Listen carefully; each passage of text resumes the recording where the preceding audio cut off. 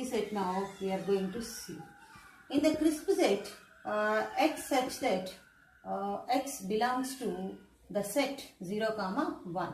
Whereas in the fudgy set, x such that x belongs to the interval 0, 1. Like that, we can represent the crisp set and fudgy set with the help of these two examples.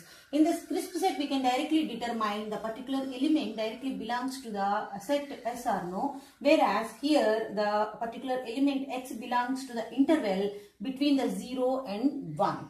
So, it represents the range, 0 to 1 range, the element is a partial membership in that particular set. Whereas in the crisp set, the element is either belongs to set or directly not belongs to the set.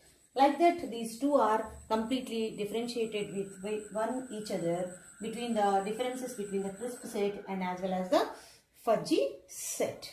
The crisp set, the element directly belongs to the set or not.